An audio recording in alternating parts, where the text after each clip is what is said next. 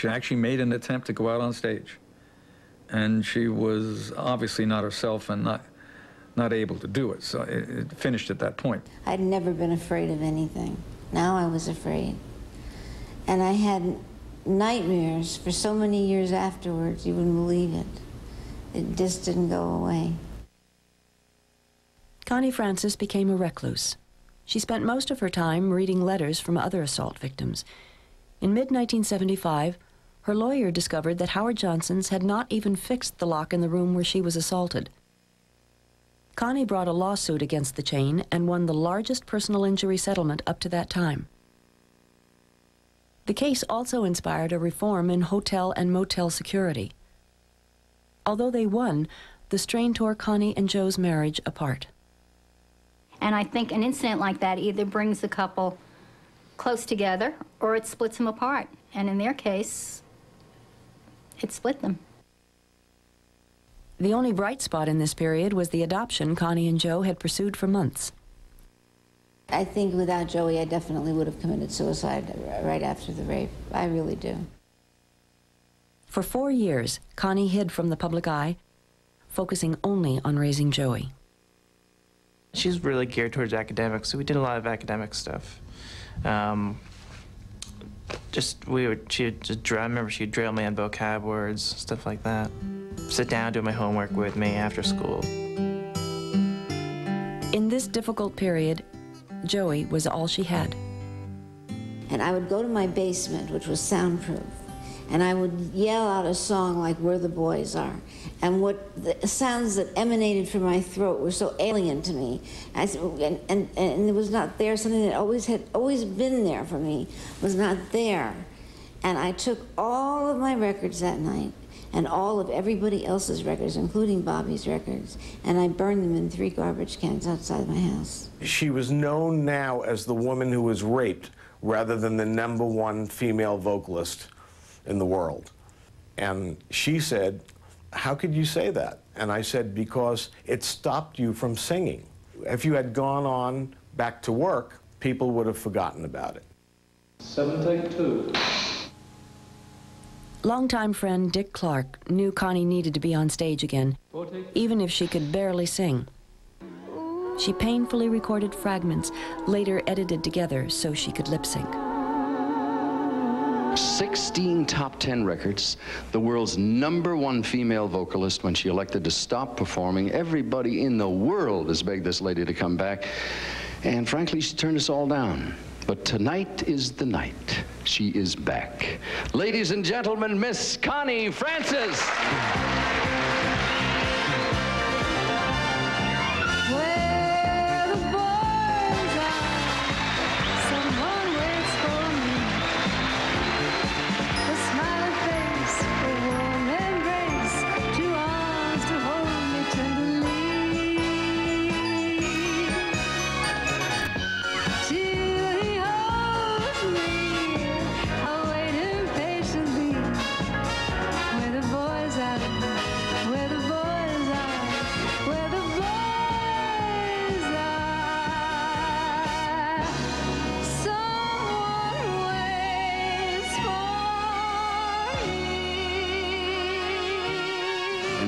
At the old tape of the show, we both cried at the end of it because it was magnificent. Standing ovation, people loved her, wanted her back, and it was a very memorable moment.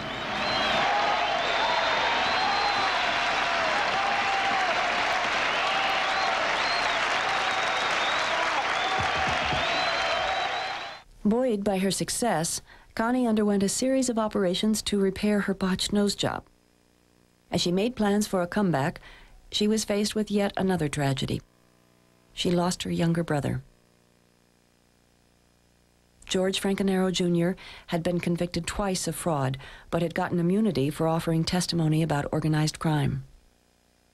My brother grew up into adulthood needing to feel important. My father was oblivious to him, and I always regret that. He made an attempt to be recognized, you know, to be respected in his own right. I mean, he loved her, and he certainly didn't deny her the fame that she had. I mean, he was just thrilled for her. The year of her brother's murder, Connie Francis found her voice accompanying the car radio to the song, What I Did for Love. She called her manager, and her manager called back the next day and said, Connie, unfortunately, Carnegie Hall is not available. But I don't know how you're going to react to this. Westbury is. It was the same stage where the music had ended 7 years before. She began the show with the disco anthem, I Will Survive. Back in the public eye, Connie devoted a new manic energy to creating support for victims of violent crime, especially rape victims. In this country, 1 out of 4 girls can expect to be harassed or sexually assaulted before she reaches the age of 18. My name is Connie Francis. I think this is scary and an outrage, don't you? For a free copy of What You Should Know About Rape, call the New York... She took her campaign to Washington, where Ronald Reagan's administration formed a task force around Connie that did nothing. Instead, she worked with local law enforcement to adopt a Crime Victims' Bill of Rights, which was posted in local stations. It was a great, great time of her life that she did really accomplish something that is here to stay. 524. Connie's high energy had a darker side. Incoherent late-night phone calls to friends, paranoid death threats, and shopping sprees of hundreds of thousands of dollars. We shopped. We shopped a lot. And we used to come home, we used to hide things from her mother, so her mother wouldn't know how much shopping we did. Once again, George Francanero stepped in and took control. In August of 1983, he had his daughter handcuffed and forcibly institutionalized for manic depression. In a way, if Elvis Presley had people around him that loved him, perhaps he'd be alive today. And love isn't always saying yes. For Connie Francis, it was simply the latest instance of George Francanero controlling his 42-year-old daughter's life. She vowed never to speak to him again.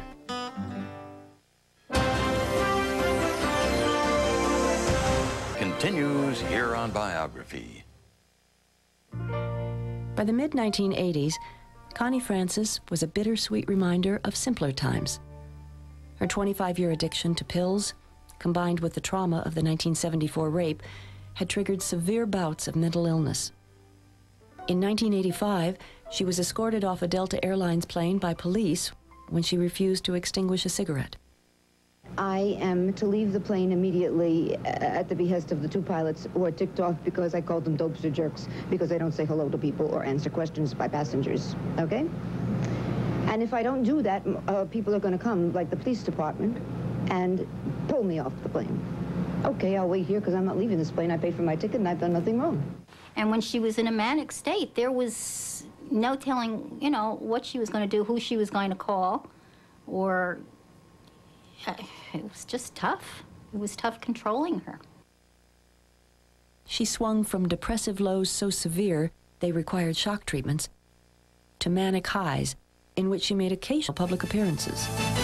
Mr. Cupid, you're a ruling guy. I'd like to clip your wings so you can fly. I'm in love and it's a crying shame, and I know that you're the one to blame. Hey, hey, set me free. Mr. Cupid, stop picking on me. You got me jumping like a crazy clown, and I don't feature what you're putting down. Since I kissed your little lips so wide, the thing that bothers me is that I like it fine. Hey, hey, set me free. It's stupid Cupid, stop picking on me. You know, she had peaks here and there. She would have a #1 record in Brazil with Stupid Cupid, and then just little things here and there, so that she was never really out of the charts somewhere in the world. Connie's fans all over the world treasured these few appearances. Some of them became like an extended family. Some even won the confidence of her estranged father. We sat at a table having coffee one day, and he says, our daughter was just born. She was a toddler. He says, Mike, you know, you don't wanna bring your daughter up too hard, you know. Offstage, Connie didn't recognize her own problems. and those around her thought it was simply the behavior of a temperamental celebrity. Her father called her the Queen. That was his nickname for her, Queenie. And that's the way it was. She called the shots, and you know, even as close as we were, there was still some awe. In 1985, Connie married for the 4th time to television producer Bob Parkinson and moved to California. This marriage lasted only 81 days. After the divorce, an old friend in Los Angeles had to cope with her manic depression. Another friend and I had to have her committed. It was a very difficult, awful, probably one of the worst experiences I had in my life. We had to, under California law, get her to strike out at one of the other of us. And so we played good cop, bad cop. I was the good guy, so hopefully she would hit the other guy. We were eventually able to get her to a state, not get her to, but have her violate the law, technically, so that she could then be taken to get help. In 1989, doctors found the right combination of medication and dosage. Stabilized by lithium, Connie began to think of another comeback. We were attending a concert one night. Wayne Newton was appearing at the Diplomat Hotel. She leaned over and whispered in my ear, and she said, "I think it's time for me to go back to work." And we were like so overjoyed. And after the show, we went up to see Wayne in his room. And the minute the door opened, he said, "Lady, you belong on stage." The bells were ringing, you sure were the guy. The hearts were singing, every Susie inside.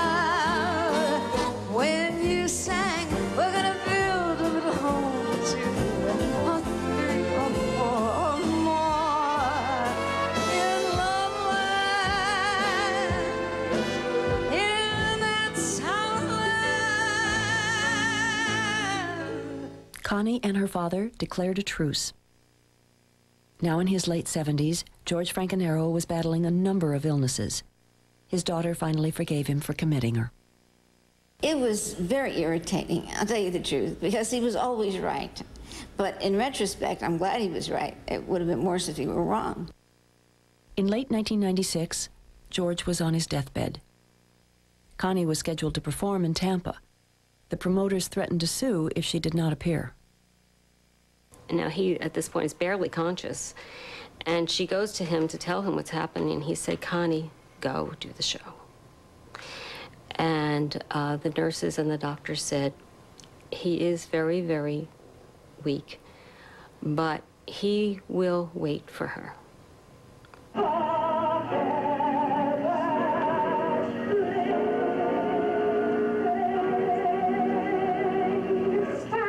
George Francanero died on October 15th, 1996.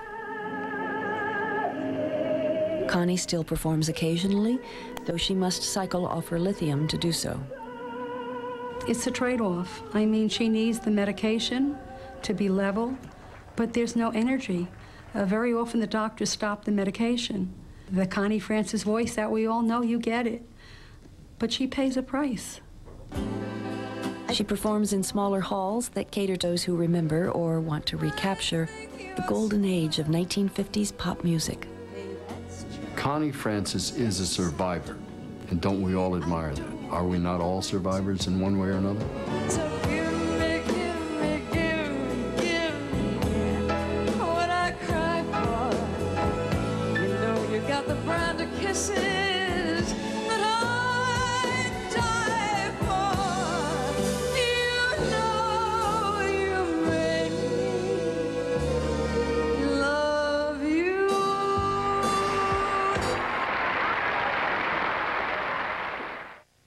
A movie version of Connie Francis's life has been talked about and yet never made. But at least one superstar has stated publicly that she would jump at the chance to play her. Gloria Estefan, who recently made her big screen debut in Music of the Heart, told Us magazine that her dream role would be to play Connie Francis. She had so much drama in her life, Estefan says, and there's something about that song, Where the Boys Are, that gets me every time. As for Connie, she celebrated her 61st birthday on Sunday and still performs live occasionally, much to the delight of her ever-loyal fans. Tomorrow on Biography.